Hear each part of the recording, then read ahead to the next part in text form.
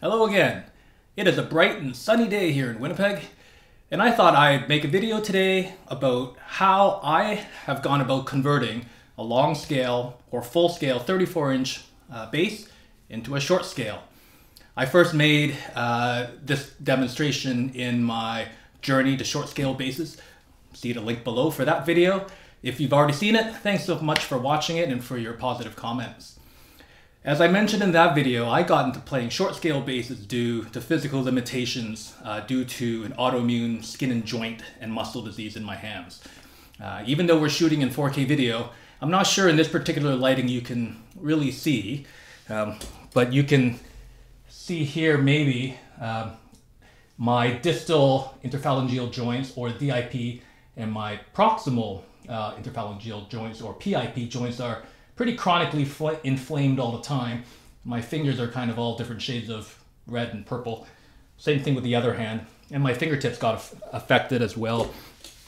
So my number one reason for switching to a short scale bass was to decrease my reach. Now I came from the classical music world, so I was used to doing long reaches. And in piano, I was trying to reach ninths and sometimes tenths in the left hand. And the right hand. So reaching this way became more and more uncomfortable for me to do and became painful to play. So I was left with the option of either stop playing or find a way around it where possible. And that's where short scale basses came for me. So the number one reason for my switch is to decrease the reach. With the shorter nut to saddle length, the spaces between the frets became smaller.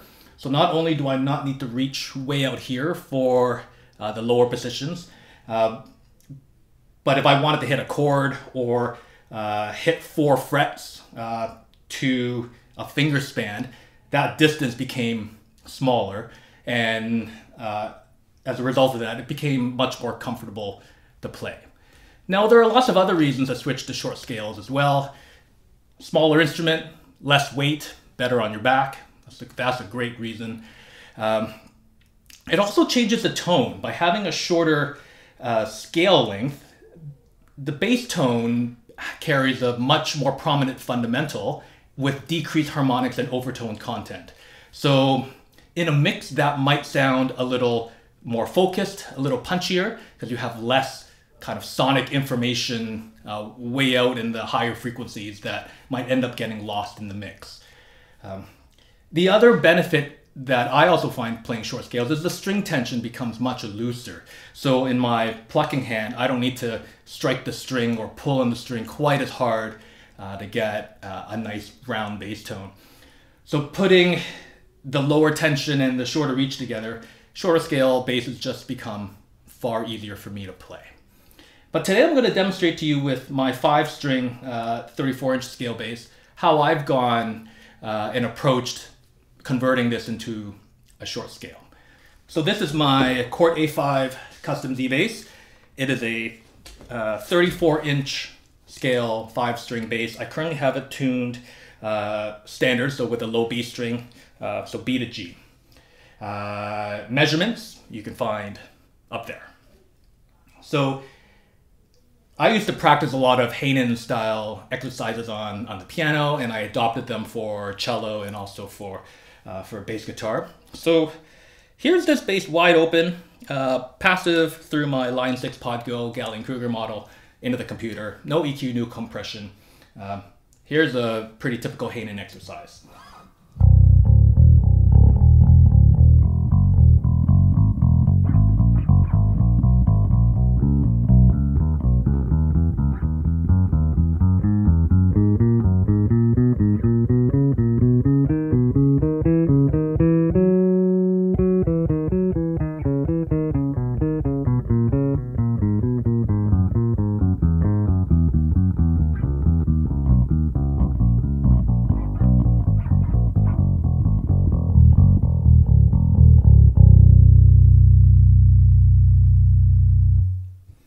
Now this bass sounds great tuned standard as a 34-inch scale, but as you can see, doing 4 fret spans in the lower first position is physically taxing for me.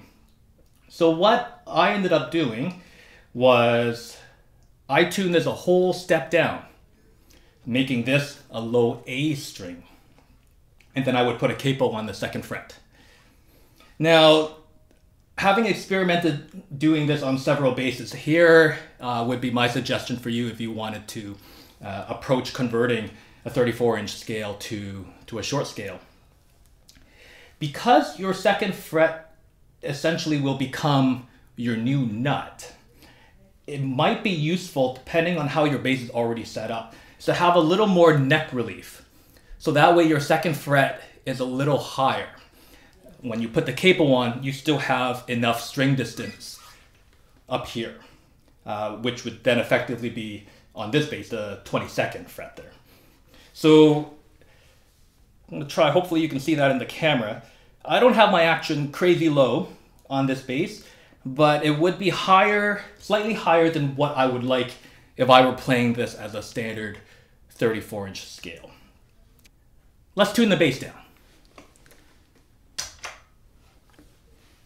And we're back. So now the bass is tuned an entire step, so a full tone down, making this a low A string.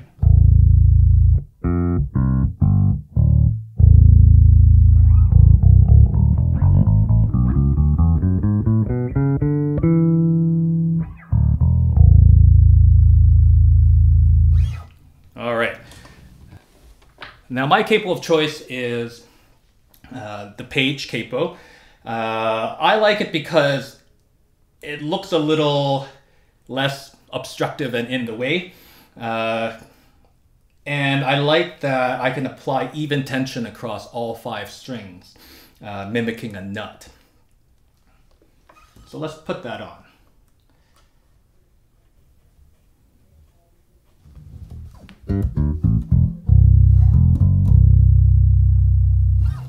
So by putting a capo on the second fret, I have now turned a 34-inch scale bass into essentially a short scale 30.5-inch scale bass. You can see measurements up here. Now, I'm not claiming to be the first one to have come up with this. In fact, upright basses in the orchestral world sometimes have extended fingerboard access to give you low D and low C. And those would have kind of clamps that would come down and lock into place.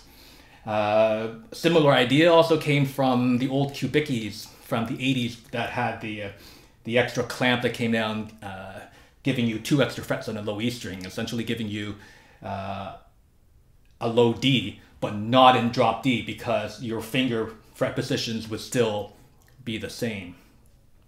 So here we are. I'll play the same Haydn B major scale on the shorter bass now.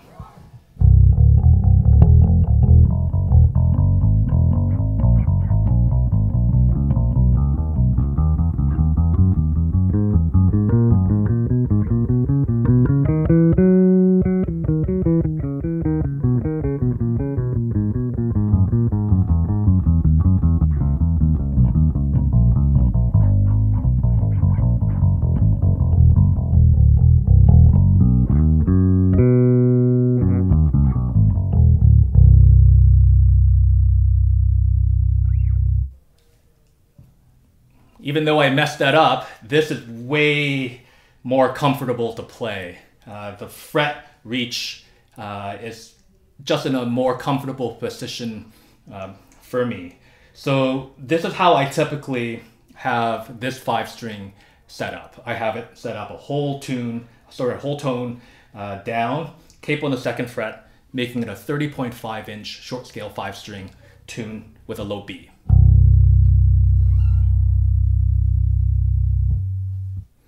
Now, this approach is not for everyone. As I mentioned earlier in this video, the tonality you get from a short scale bass is quite different from a regular scale bass.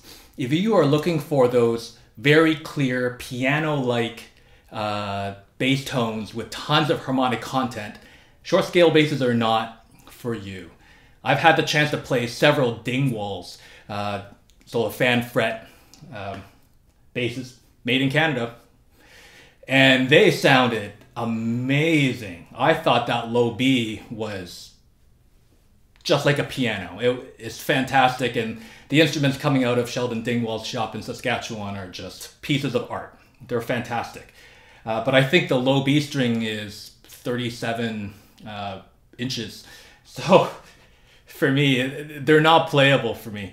But tone-wise, you get that very clear piano-like, very rich harmonic content bass tone. So if that's what you're into, then get something like a Dingwall or play a standard scale bass.